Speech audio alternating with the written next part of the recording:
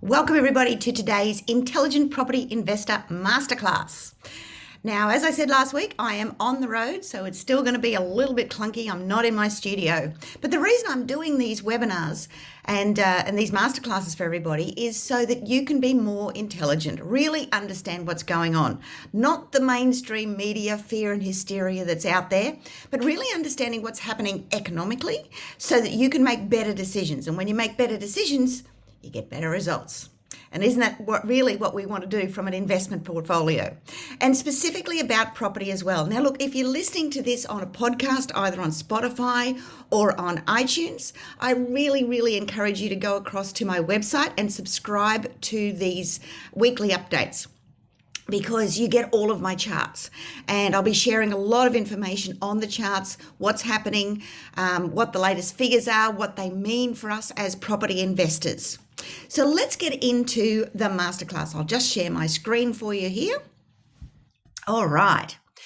So what are we going to be covering today? Well, one of the things we're going to be covering is we'll be going to have a look at interest rates. Now, there's been a lot of talk about interest rates going up, and I want to talk about that. I want to talk about what it means for Australia, and a lot of the talk is actually coming from the US, and I'll get onto that in a minute.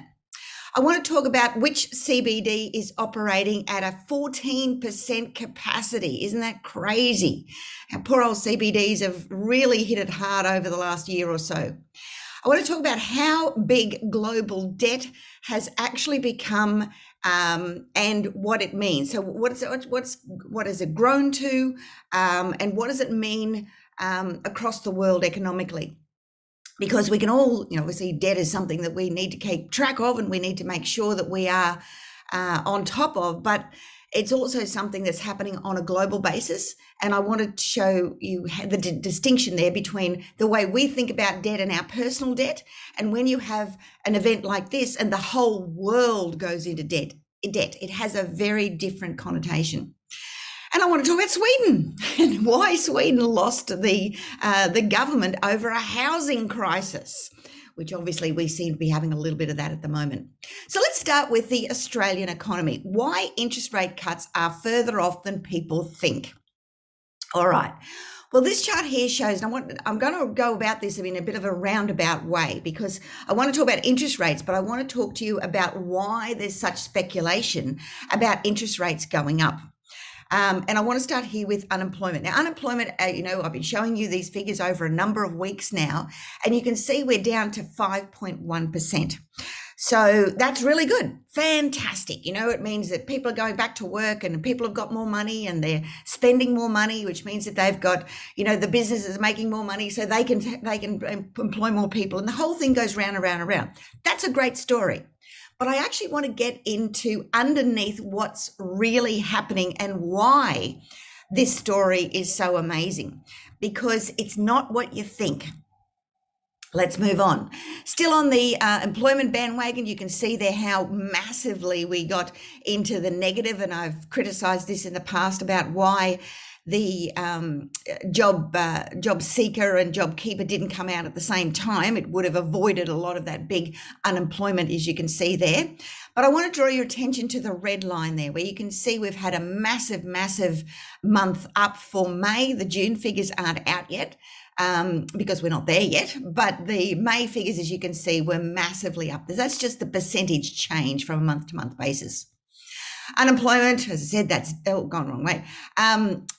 Full-time employment is a big story as part of that as well, because it's all very well to put on casuals, but when you start putting on a full-time employee, this is a really good story, because our wage legislation and industrial relations and everything else shows that it's, when you put on a full-time employee, you expect it to be for a long period of time. It's much harder to put off an employee if they are on full-time employment. Whereas with casuals and part-times, it's relatively easy to move people along. So this really shows a big confidence boost for businesses and how they see their future, which is very buoyant, which is a good thing. But this is the real story. Why is employment so strong right now? It's because our net migration is negative. So not only have we seen immigration cut to zero, but we've actually seen an exodus. So a lot of those students and things that were here went home. We've seen the part-timers and those who are on work visas and things like that, they've all gone home. So what it means is it's left a big hole. It's left a hole for employment here in Australia. And that's what you can see there in this chart. We can see the last 3 quarters have been a negative net overseas migration. So there's been more people leaving than have been coming to Australia. So what that's meant is that we've had this big hole. In fact, from quarter 2 to quarter 4 of 2020, we saw a net migration of minus 73, nearly 74,000 people. So that's a lot of people that, that have left jobs, basically. And that is another reason that's adding to the strong employment figures for Australians right now, is because that's left a big hole. Now, the other thing to really note here is obviously Victoria. Look at Victoria. It is massive. Most of the exodus has been from Victoria, and then secondly into New South Wales. Queensland comes in there secondly into Queensland and then into New South Wales. Now, this is no surprise. Obviously, most of the students and the part-timers and things like that have come from Victoria. But this is a net overseas migration. We're seeing more people leaving Victoria than anywhere else. And obviously that's due to lockdowns. And I've been very, very vocal about my opinions on the Victorian state government and some of the stupid decisions that they have made. And I'm very concerned about the most recent budget, with the hikes in payroll tax and in stamp duty and land tax, and how that's going to flow on into big business. And I've warned it can actually mean that there may be consideration of big businesses moving their head offices out of Melbourne and into places like Sydney and Brisbane. Now, if that happens, it's going to leave a very big hole in Victoria. And that is, it's going to take some wooing of the big boys to keep them in the state. And I tell you, Victoria needs it.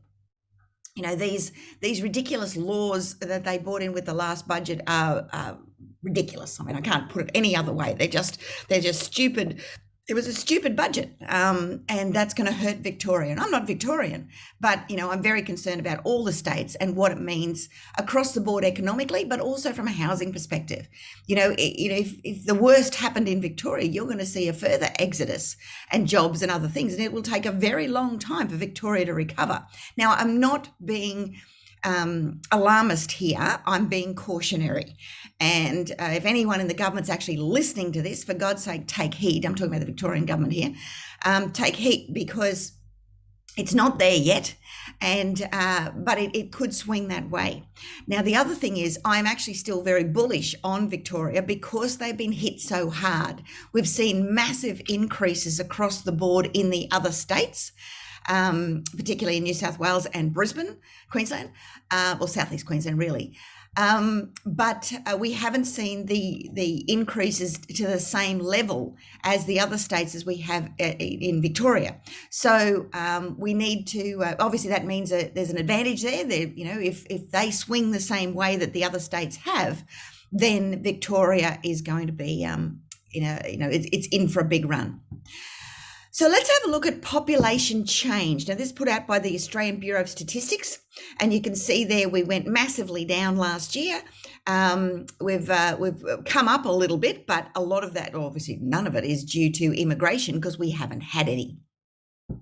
This is another woeful story for Victoria. You can see here 30,000 people have left Victoria for somewhere else.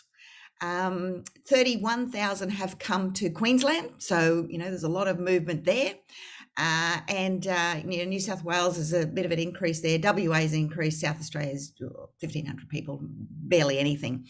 But what it means is, again, Victoria's being hit. It's being hit because of the lockdowns, but it's being hit because of all the law changes that have happened over the time there in Victoria.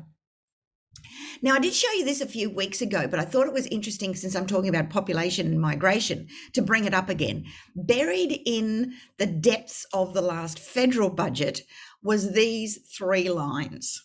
Now, this is the net overseas migration for year ending 30 June, but it shows you the predictions of the government into 2022, 23, 24, 25 financial years.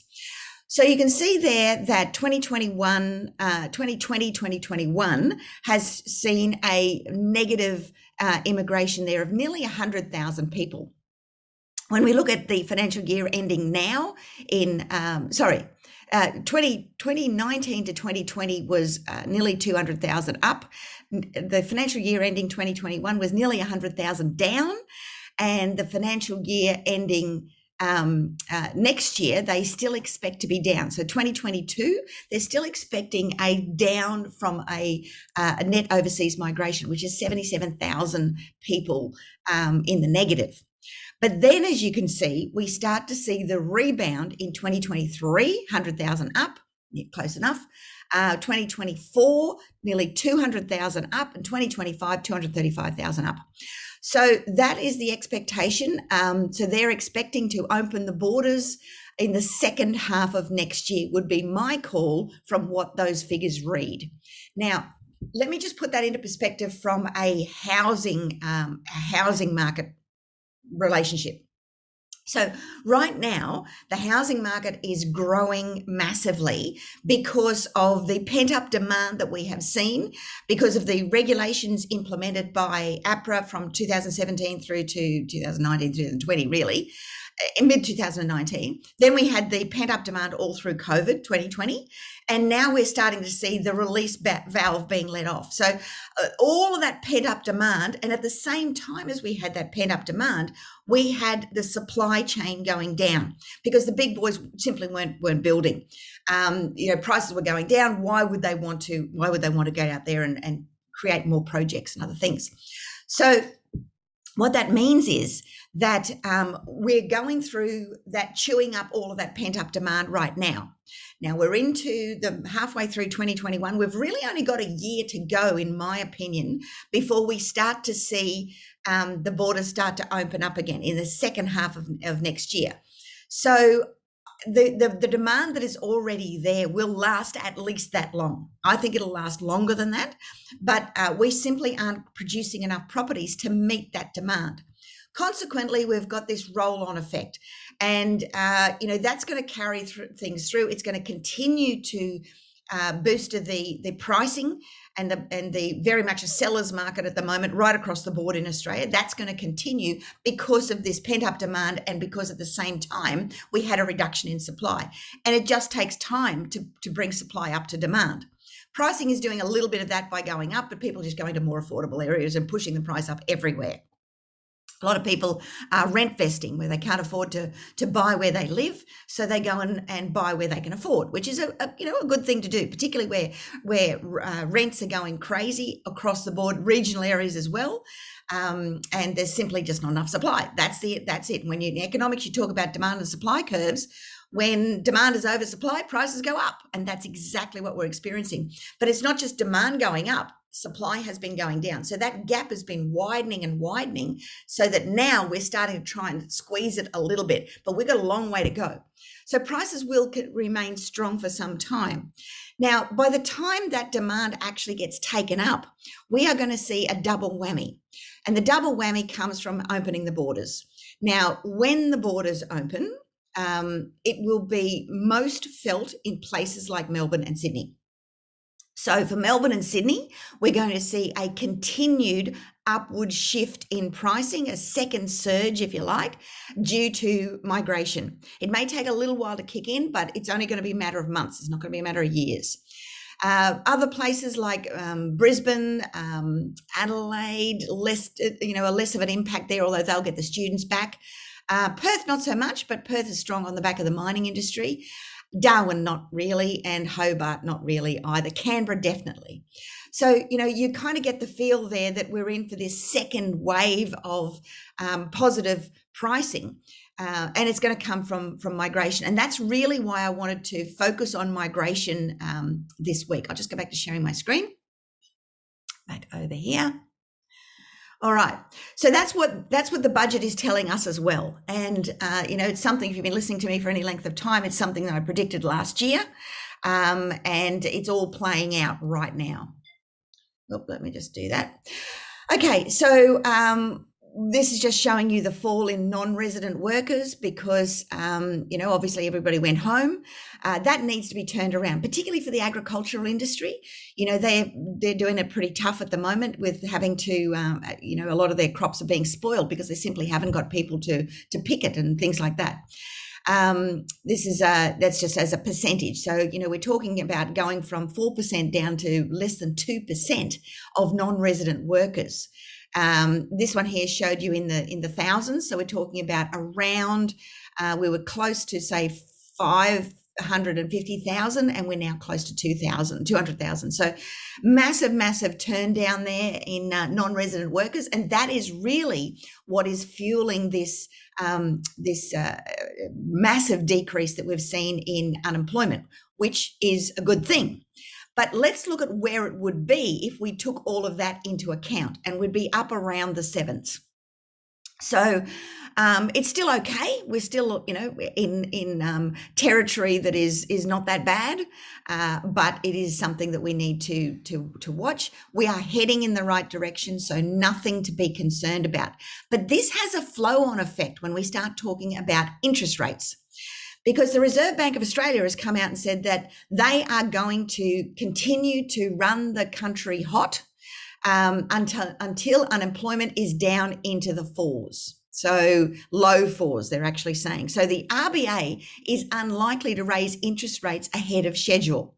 They've come out and said that the RBA is still happy to run the economy hot, to spearhead the economic recovery. And the RBA recognises we are just one outbreak away from another economic downturn. Now, are we going to experience that with Sydney getting out of control at the moment? I don't think so, but it is something to be watched. We've handled things pretty well to date. Now, this is good news because this surpasses all the employment figures, because this just shows you how dramatically our spending habits are up.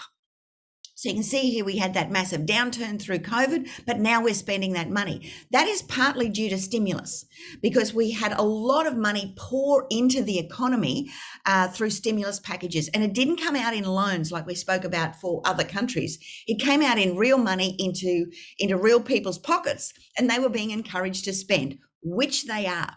So you can see there how we've been tracking since 2014, and it's been a very ordinary story, really. Then we had a bit of a spike, then we had COVID, and then we've gone back into this up and down thing as we've gone into lockdown and out of lockdown and everything else. But that is really good news because it shows, it's an indicator of how well the economy is actually doing. This is the US, so that I just put through this in here to show you that the US is a very similar story. So we're not alone in this one. This is right across the board.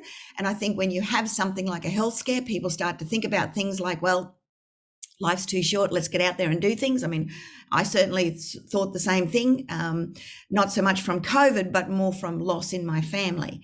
And this is why we're taking this 3-month off to go sailing around the country. But I'm still going to come to you with all of these updates. So don't fear about that. The other thing here is the PMI. Now this shows you, and I'll just bring that chart up for you. This shows you as a percentage of gross domestic product how our economy's been going. So this brings into play the activity in services and in manufacturing. And the thing that I'm really encouraged about here is our manufacturing arm, and how we are into the positives when we about producing here in Australia. And obviously that's something that's been very close to my heart for a very long time. And it shows that more jobs are being created here in Australia, and more jobs are going to be, fueling more jobs and more jobs. It's a never-ending circle when you get onto this gravy train. And that's the manufacturing. So you can see there I pulled out manufacturing. I think the next one here is, that's employment. But that's the manufacturing composite. So you can see where we've gone from. But we're actually, if you look at the levels, we are higher from a manufacturing perspective than we were back in 2018, 2017 and 2016. Obviously 19 and 20 were disastrous.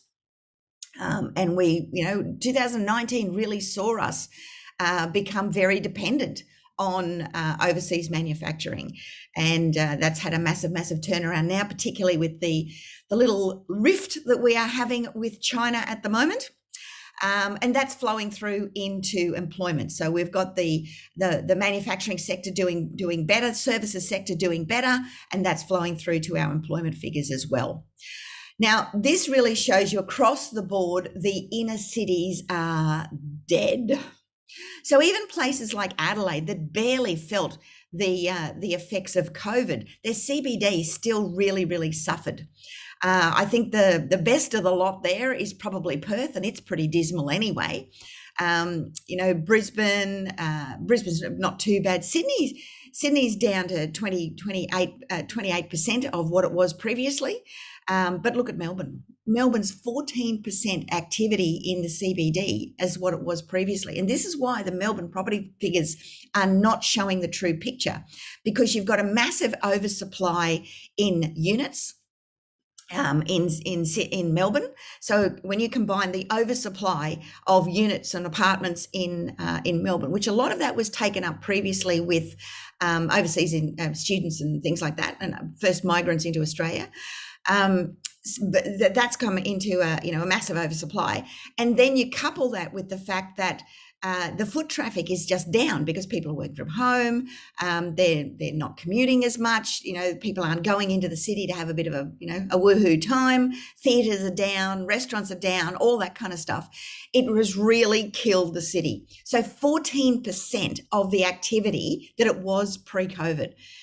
That's massive, and that is obviously, affecting Melbourne CBD. I think from the figures I remember was Sydney was 28%. So again, down. It's only places like Perth at 45%, Brisbane at 40%. There's anywhere near what it was previously, but they're still down. So the CBDs are suffering. The Melbourne story, though, also is a little bit... it shows a different story when you look at the Melbourne property figures, because what it shows is that Melbourne figures haven't grown that much. Well, that's really not true. The apartment market and the unit market, which, as I say, is an oversupply, and particularly in the CBD, has gone down. And that is pulling down the actual results of housing in Melbourne. Because the housing market in Melbourne tells a very different story. And I think when you take that into account, the figures in Melbourne would be much better. So let's move on. Let's talk about the stimulus, because I mentioned this before, the fact that, we've had a massive stimulus boost come into the economy last year, and that really saved us from a deepening recession. Where did it go? Now, I just want to put this into comparison, because obviously to have that stimulus package, we went into debt. So this is our debt as a percentage of our GDP. And you can see we are at similar levels now. And this isn't just our story. This is the worldwide story. So across the world, the IMF has actually, the International Monetary Fund, has actually separated out the advanced economies, which obviously we fit into, with the emerging economies, being those in third world countries and things like that. So you can see here that the debt level across the advanced countries, the advanced economies, is the same as it was back in World War II. It is higher than it was in World War I. Now, that's not just total debt. This is as a percentage of the size of the economy. So as a percentage of gross domestic product. For the emerging economies, again, they're higher, not as much perhaps as we are. You can see they're actually higher compared to where they were back in the 1940s. A lot of them weren't involved in the war, or not to any large degree. Whereas, the Western world, if you want to call it that, was well and truly involved, and a massive amount of debt went into funding that war. Well, this is a health war, and you can see the massive amounts of debt. But we were already very high.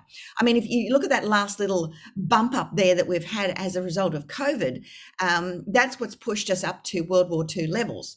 But if you look at where we were previously, we were very high anyway. So there's a lot of theories around that, about the fact that the whole world has increased its debt. So there's a new world order, if you like, of debt level, of acceptable debt level. Certainly the attitude around debt has been massively changed. I mean, I think, even the hardcore anti-debtors are saying, no, we needed to have the debt to actually to bring the economies and save the world economically and all of those other things. But what it does mean is that there is a greater and greater divide, because those who have been able to benefit from those high debt levels have been the wealthy. So the wealthy have got richer out of this process. And this just shows you across some of the countries there. Now, I draw your attention to the top left. You can see there that Australia's up among some of the highest. But United States is probably the biggest. They're followed by Canada. And then we fit in there with New Zealand and Japan and other countries there. When you look at Germany, UK, very similar levels. Singapore, Hong Kong, very similar levels. And then some of the Asian countries, much below that, with, South Korea and the like. And then you've got the emerging countries. I wouldn't put China in the emerging countries, but China or Russia. But India, Brazil, they're at a much lower level. So that just puts it into perspective, where we're at across the board from other countries as well. Where has it gone? This is the most encouraging thing, I think, because what it shows is that blue area there has gone in wages subsidy. So you can see where we sit. We sit, towards the bottom of that list as to how much went out in stimulus packages.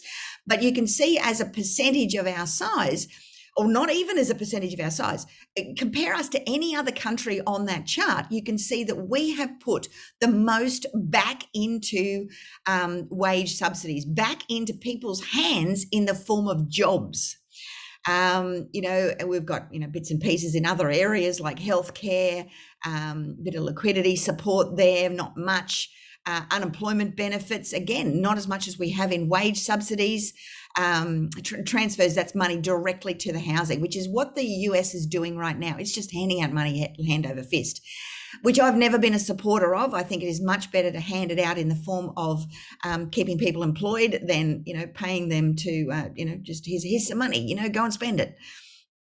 It doesn't work in the long term. But the grey areas there is other. Now, what that includes is a lot of loans. And you can see here, Germany, United States, United Kingdom, even New Zealand has had a lot of money go out in other ways. Not so much New Zealand, because that's actually covering a few other things there. But that shows a lot of loans that were going out. And, of course, those loans have to be repaid. So this is why the IMF is saying that Australia is set to recover better than the rest of the Western world as a percentage of our GDP, because we don't have the big loans that then have to be paid back. This is the individuals paying back the loans. Obviously, we've got sovereign debt, which is really, debt with our Reserve Bank of Australia, basically.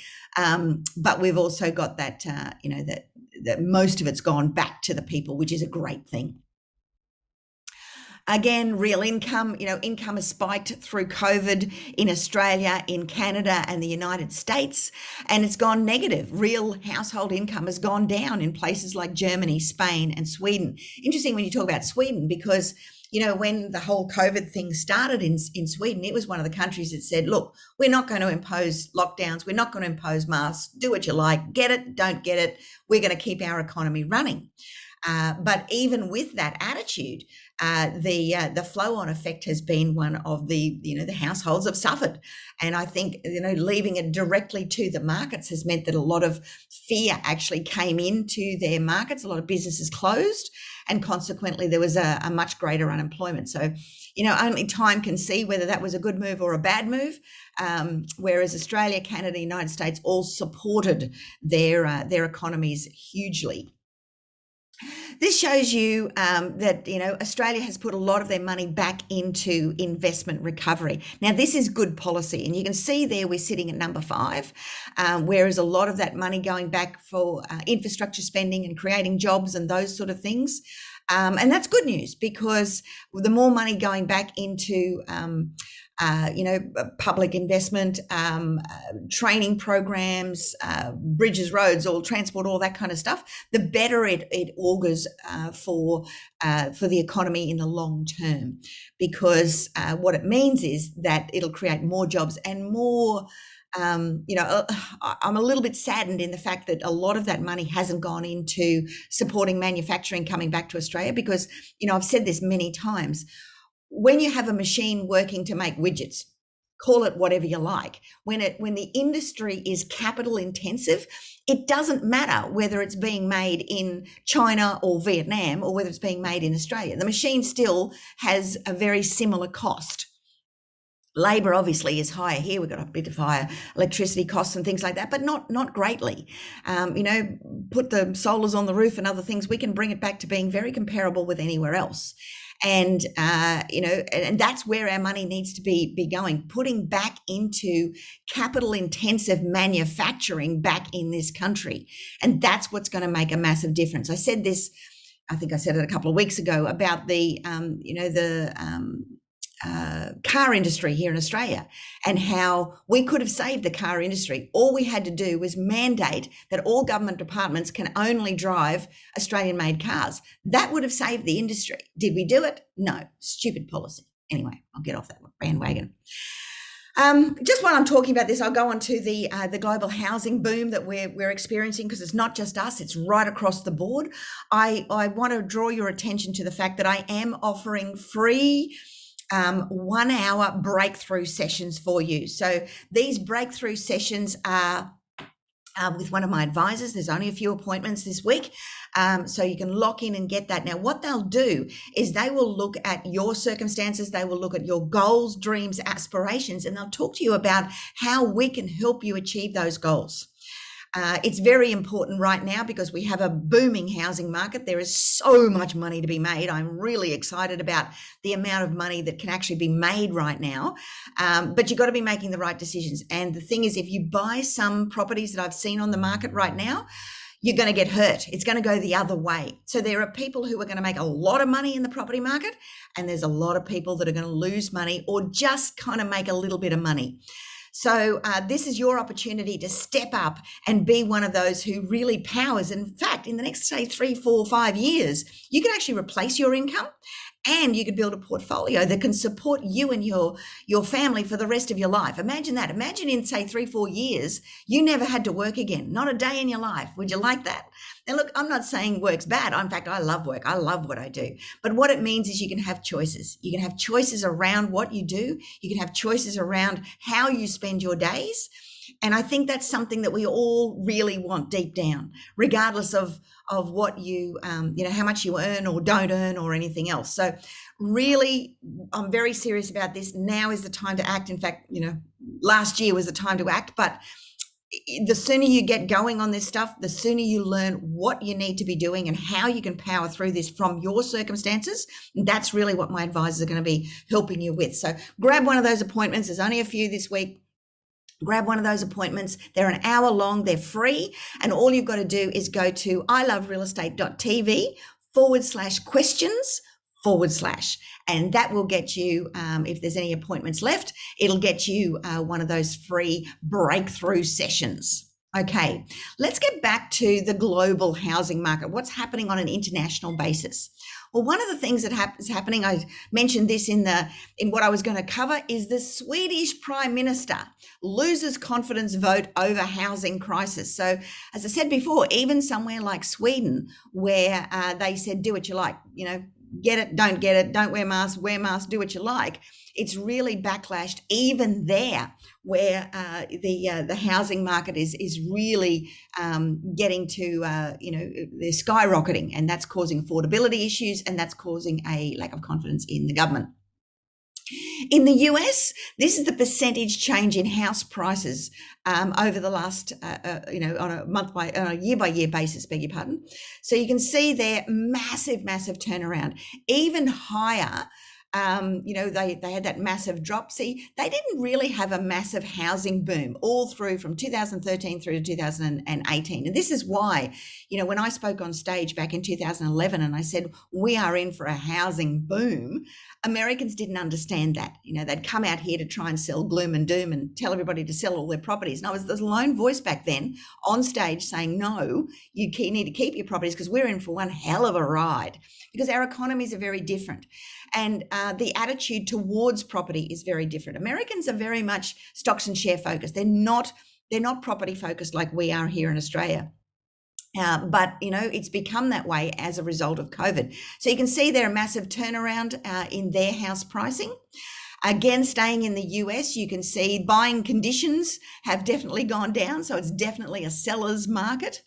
This is, buying conditions as a result of house prices. So telling the same story. Fannie Mae's come out and said there is a massive differential there. You can see, and it's, again, they're basically telling the same story. It's a seller's market. Prices are going up. What this shows is the house pricing. So you can see there, the median house pricing in the US is much lower than we have here. Obviously, they've got a much bigger area and they take into account all of the regional areas and other things as well. But even with all of that taken into account, the home prices from beginning of COVID to where they are now in the US are 24% up on where they were pre-COVID. And the problem is supply. This is, again, the same story, same thing that I was talking about here in Australia. You can see there that there is a massive undersupply. In fact, the supply in 2021 is 37% down on previous years. So that's what's causing the price increase. It's the same story. And what that means is it's going to last a while, because it takes a long time to bring supply up to meet demand. It's not going to happen quickly, particularly in places like Australia, where we've had so much pent-up demand as a result of APRA and COVID and all the other things. So what's happening here in Australia with respect to property pricing? Look at this. Now, this is the entry price. So this isn't the median, it isn't the average, it isn't any of those things. It shows you what the entry price is in Sydney and across the other capital cities. So Sydney is at $770,000. It's obviously the highest. Now, what it's also saying is it typically takes you 7 years and 1 month in order to be able to save to get into the Sydney market. Melbourne is 6 years at 6 years and 1 month at 631,000. Brisbane is only 4 years at 429,000. Adelaide 4 years as well at 405. Perth is 3 years and 7 months at 395,000. Hobart is 4 years and 11 months at 455,000. Darwin is coming in at 3 years at 440,000, and Canberra is up at 6 years at just under 700,000, 691,000. So that's a considerable amount of time. It puts it in a different perspective, doesn't it, to be able to work out what you need to be doing and how long you need to be saving to get into the median house price in any one of those cities. The great thing about getting yourself educated, though, is that all of that goes out the window, because you can do a deal right now. You can do a deal without any money. You don't have to have a deposit to get into the property market. And this is where the learning comes into play. There's lots and lots of deals that you can do to accelerate that. I mean, I've had people living in Sydney who within a year were able to, who couldn't afford to buy in Sydney at all. They went off and they did a deal elsewhere with rent vesting, got themselves a manufactured growth strategy. This is through education, through I Love Real Estate. Within a year, they were back in Sydney, being able to buy a property in Sydney, which again was a manufactured growth strategy that made them nearly $450,000. Now that really set them up. So that's 2 years to go from can't afford a deposit, can't save, got no money, to to having equity in their homes in Sydney in over $450,000, and that went on to get them into other deals and other things. So this is the normal story that you're seeing here. But the real story is getting educated and working out how you can do this right now with or without any, having to get into savings or having deposits or any other things. This is the index into how many buyers are looking at properties right now, and you can see there, they're up, they're buoyant, they're way above where we were back in COVID times. So people are getting very serious. It's a great thing to see. My truth bomb for the week is that ego feeds on problems. So if you don't keep your ego busy, it will create problems to be busy with. You see, there's a law of one of the universal laws, and it's the law of substitution. And basically, the subconscious mind cannot turn off. It is working all the time. So if you don't give it something to work on, it will find something to work on. And it's usually all the little petty little things that are going on in your life and all the little dramas and whatever else, and it blows them out of proportion. So keep it busy. I love this quote by Tim Allen. He says, the ego is like a kid in a basement. It's best to keep him busy. Otherwise, he's going to run riot. So set those goals. Get your subconscious working on the goals to be able to solve the problem so that the ego is under control. It's got something to do, and it's not interfering with your wealth and self-sabotaging you. So where to from here? The next step for you is to take up one of those 60-minute real estate breakthrough sessions with one of my advisors. They are free. And there's a bit of a quote there about great success requires immediate action. So now is your opportunity to take that immediate action. All you've got to do is to go to iloverealestate.tv/questions/ and make that happen. Take up one of the appointments. They're free. We'll talk to you about your goals and what you want to do and what you want to achieve, how you can go about doing that, and how we can help you with that. So jump on one of those appointments. I hope you're enjoying my weekly updates and what it all means. I am an accountant, I am an economist, and I'm really trying to bring you the hardcore facts so that you've got some certainty around your decision-making processes. So that's it from me this week. I hope you've enjoyed my session this week, and I'll be back again to talk to you next week. Bye now.